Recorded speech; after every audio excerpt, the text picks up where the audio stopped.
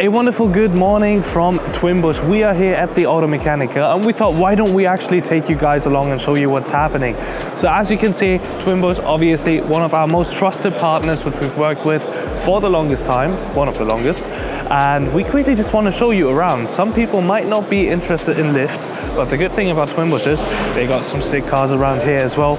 Obviously, you have some different variations of the two-post lifts with the LEDs, which I actually like quite a lot.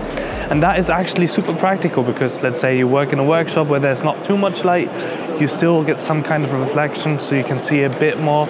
Obviously, the beautiful old Porsche right there. So obviously the car here looking very, very, very good. Let's move on. They got an R8, I think it's a GT3. The cool thing about Twin Busch is the owners of Twin Busch, they really love cars and have a beautiful car collection as well. So all the cars are actually owned by Twin Busch. It's so sick. I think, honestly, maybe we should do a Twin Busch livery on a car, on something very cool. Oh, but I'm getting a call. We lost an iPhone. That's what happened. So obviously that looks really cool. Maybe we should definitely do a livery just like that. The cool thing about Twin Busch, for any of you who might have a garage or a workshop and want to do something like that, are the prices, because even something like that, which is quite big, is not too crazy expensive. So definitely check it out. But I think for us it's time to actually move around a little bit and see what else is here, because obviously they got tire mounting machines as well. They got a beautiful stand. Everything is perfect from the CI. Literally everything looks so good. An engine right here, Lewis, what engine is that? A big one. Then we got an LMP car up there, also owned by Twin Busch, looking quite crazy. Again, in the livery, very, very, very cool. There's one of my favorites, the Lamborghini Urus Performante, finished in, I think it is blue Cephas, but I'm not too sure, which looks stunning, like very, very stunning paint, especially if you go up close with the little metallic effect, looking really good. And then something very special up there, which is a BMW Z8, which we also used to own actually, in black but with red leather. And these double stackers are actually very, very interesting for us. But the issue is like that one, because you don't have a lift side on that side. For us it's not possible because we got floor heating in the cave, so we can't actually screw into the floor. But there's different options, just like that one. And I think one of these, or like 2, 3, 4, 5, we actually might need, because in the coming future for a few projects we'll need a lot more space. Oh, you can actually see the wood. For people who don't know, with race cars, usually that kind of stuff is always wood. To be fair, it looks very similar from the downside to a Dallara. Yep. But then here we get to a very controversial side, let's put it that way. Brand new Ferrari V12 in green, which is quite a bold statement, I would say. I think in black they're getting better and better visually. I'm not sure about colors on these cars. I mean, they're just obscenely expensive. SF90 there as well. And obviously above that, a GT Black Series, a Magna Orange, which I absolutely adore. That's a car which we will definitely have to add to the collection at some point. But yeah, this right here is the Twin Busch stand. If you need anything, make sure to check them out. So basically we need to do a challenge now. Yes. We need to take a tire of a rim, which I have never done. He has never done. Same here. And Twin Busch is thinking it's funny if a professional does it against us. But we watched it once at LB Technics. Yeah, once. Yeah. We watched it. So technically we know how to do it now? Theoretically speaking, yes, but I do not even know what these pedals do or what that does or what anything of it does. But the good thing is, because it's a professional against us, it's going to be a tag team. Lewis and I against Twin Busch. Timing everything. I'm not sure how well this is going to go, but we'll try out, and that's the most important thing. But right now we need to wait for the tiger, right? Oh yes. It's a real life tiger, no joke. Let's go.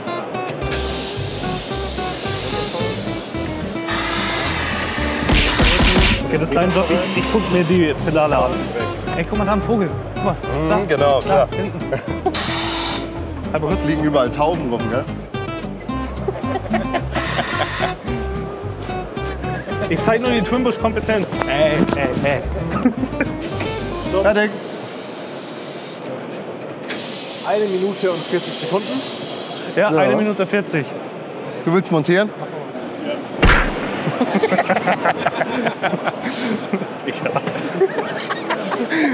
Auf die Plätze, fertig. Let's go. Okay, bam, komm, hier raus, runter, das hier runter. Ja. Ups, das war so, dann wieder hoch. Was jetzt? Hey, die Rolle muss doch da drauf sein. Der muss runter, ne? Wusste ich. So? Ah, wir ziehen einfach rüber. Okay, es sieht gut aus. Jetzt muss das Ding wieder hoch, runter. Ja, genau. Genau so hätte ich es nämlich auch gemacht. Den Reifen hinten über den Haken hochziehen. Mit der Hand? Mach du das mal. Ich komme da nicht ran. Ah, aber weil ich jetzt hier ein bisschen höher gehe. Wir haben es gerade selber warte. ohne Hilfe gemacht. Wie man sieht, mit Twin Busch ist das alles sehr leicht. Hey! So machen das Profis, meine Lieben. Ja, knapp daneben ist auch vorbei. 30 Sekunden, wir haben 30 eindeutig Sekunden gewonnen. schneller. Sieht man. Ja, okay. Die Minuten zählen wir hier nicht mit. Heißt 32 Sekunden. Richtig. Aber man muss dazu sagen, super gemacht. Wir haben es noch nie gemacht und dafür war es mit der Maschine wirklich sehr leicht. Also danke für die Erfahrung auf jeden Fall. Super gemacht. Glückwunsch fürs Gewinnen, ne? Vielen Dank. Habt ihr gut gemacht. Nicht schlecht. So we obviously just won the challenge with ease. Yeah, super easy, honestly. Like, we've done this so many times before. It was really natural for us as well. Absolutely. And we didn't even get our hands dirty because we're such professionals. I got myself a Mars. That's cool. No joke, but like we've never done it before. Quite the experience, but now it's actually time to head over to the Ambition area because there should be some cool stuff, just like Schäfchen's M3. I think, yeah, we'll see. Whatever is there should be quite cool, so let's head over. We just made it to the Ambition Hall, which is probably the most anticipated one for us. This looks exciting, to be honest. Yeah, it does. It really does, because screwdrivers and stuff are cool. We're getting more into it, but like we're not experts here. Yep. But on that side, you can already see a Hurricane Technica in Verde Mentis, which is quite a nice color, to be fair. From Expel obviously being a big PPF supplier. And then we walk down here towards the Ambition area where people are actually doing a, what do you call it, interview kind of thing. Yeah. Behind Nico is, oh god, they're loud now. I really like the SF90. The SF90 is really nice. That is white so on sick. white is quite cool. And obviously we got Otto's M3 looking good as well, especially with the rims. Quite a nice car. And to think what this car has been through is quite crazy actually, because It does look pretty good, yeah. For the fact what he does, it looks Like, really how is good. it not completely damaged? That's what I'm thinking as well, to be honest. So it's still definitely a very, very good looking car, and I like that he actually went white on white on white because it's different. Yep. No one does everything white, but he did, so that's quite cool. Obviously the SF90 being here as well. Ooh, I love that. That's so sick. That is very, very sick. But it's like a beige white kind of. It's a beige white, but the thing is, I think it's a historical Ferrari color, that one, meaning very expensive. Yeah. So Ferrari paints are very stupidly expensive. The Hurricane behind Nico is, I'm not the biggest fan of it, but at least with these Hurricanes, the livery is actually painted, so it's based on an Evo. Well, and here you can see some people talking about some, I think, FIFA, which I guess is interesting for some people. But if you turn around, you can see quite a large amount of people, which could only mean one thing. And that is that the main attraction of this area right now at 12 o'clock is Schäfchen himself. So he's back there giving autographs. But should we look at the drift car? Oh yeah. You having fun, Nico? Nico is making sad Nico noises now because we're going away from his idol again. I'm sure we'll film later with him. And then do you want to shake his hand? No. Oh my god, do you see the disrespect? He doesn't want to. E30! Ooh. E30 built quite crazy, the unicorn, nasty unicorn drift crew. I've seen that on social media. It looks quite sick. Yep. It actually does look quite sick. Okay, let's have a cup on.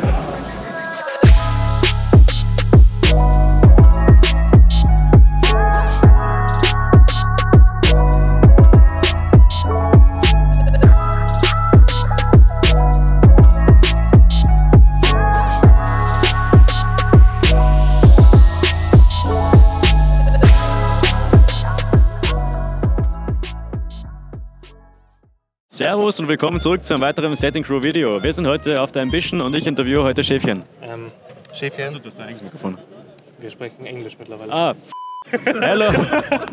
Hello and welcome back to another certified TheSatinCrew video. We are today at the Ambition here in Frankfurt and I'm going to interview Schäfchen. Mr. Sheepman, what did you bring here? G80 M3. Yeah. Thank you very much. This was it.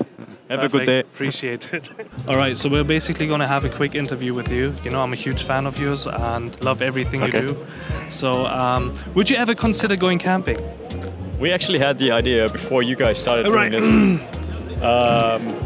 But we planned it a bit differently and we honestly didn't have the balls to do it properly because I really like my sleep and I don't like sleeping in cars. So that's why you get a tent. I'll get you a roof tent for the GT3 RS. And everything. Maybe in the future we go camping together. Like I said, we had the idea once, but we didn't really follow through because it was just, honestly, you have to be kind of crazy to do it. and at the same time it's a lot of effort and a lot of work. So yeah, I appreciate that you guys are doing it. Well, maybe in the future we go camping together. That sounds very romantic. I think we should definitely do it in a place where there's a lot of like haunted stuff. Yeah, I like that. Do it a bit crazy, or maybe in the US. We could also do US. You guys gonna see it. We said it here live. Hand on it. Okay. Handschütteln haben wir gemacht. Jungs, wir sehen uns. So, here we are. I'm so happy for Nico that he finally got met the his photo. idol. Yes, honestly, I'm so happy for him. Same, honestly, once we visited him, I went in his bedroom and there's like big like posters and stuff. Everything of Otto. So honestly, Nico, I'm glad you enjoy it. He's not going to show himself right now because he's still shaking a lot. But it's okay, you know, he's a happy man now. Yes. So we literally did everything. We waited like 1 hour just for him to get a picture. That's great. But you guys heard it here first. We are going to... He put his hand on it. Yep, he did. Meaning he will join. We just need to find a good route, which is absolutely crazy, but I'm sure we can do that. So we made it back to the car, which is very good. We walked around a lot. If you're really into your workshop stuff, definitely it's worth coming here, but it's like surprising how many small stands there are. I mean, for us it was worth it to check it out, but I wouldn't necessarily do it in a private way. Would you? No, right? Probably not. No, it was not so exciting, so... You guys can get excited though, because currently we are in the last steps of prepping for our next trip, which is going to be in the UK, which is quite cool. It's going to be called Road to Royalty. We have a lot of cool cars, partners and all that kind of stuff, so get ready for that for sure. Okay guys, we got the phone back, which is very interesting. So it was stolen yesterday at around, let's say 3:30. We're not making this up. Screen activity was on at 6 o'clock. They didn't get into the phone or anything like that. That's fine. We were talking to the guys here at the reception before in the morning, also calling like, yo, what's up? Talking to them. They didn't want to help us at all. And now we said, okay, we'll wait here because they're calling their boss and he will be here in 2 hours. But then, literally 15 minutes ago, a guy in joggers comes into the reception holding the phone like that. I found a phone here. And then I walk up and like, yeah, that's my phone, thank you. And then after that, the boss comes. Like, that is so up. No way. Like, if you find a phone at night here in the reception, you put it to the reception. Yeah, of course. If you don't want to steal it, okay? Or, as you also said, you put it to reception. If no one's there, you write a little letter, you take a paper from reception, be like, yo, found a phone, something like that. But that the guy shows up at the time we are waiting there 5 minutes or 10 minutes before the actual boss of the hotel comes, that's fucked up. Yeah. And we now decided to stay here until they show us security footage. Wenn man was findet, dann legt man es auf die Rezeption, schreibt einen Zettel, Handy gefunden. Ja. Ich glaube nicht, dass es ein Hotelgast gewesen wäre, aber einfach da sonst in der Rakete drin sein.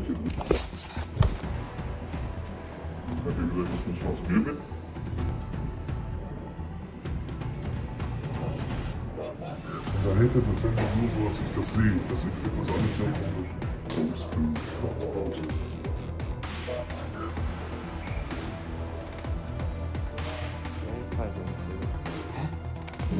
Okay, we are now in the car.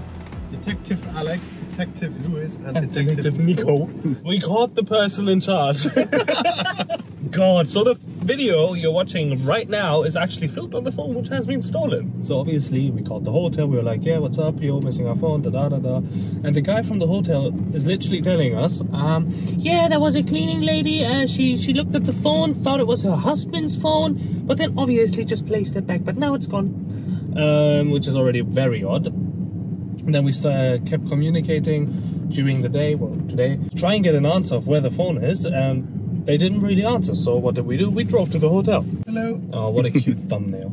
Yeah, thank you for watching. That was actually made my day a lot better. Yeah. I really enjoyed it. That was fun because everything worked out. So yeah, thank you so much. Oh my God! Give me the phone. Oh, hi there. That's a Baja truck. Yeah, we'll give him some more space. Oh yeah. What a guy with number plates. What's happening today? I don't know. What on earth? Gets even better and better. So. Literally. Oh my God. Well, shout out to you. I'm not going to end the video because now who knows what's going to happen today.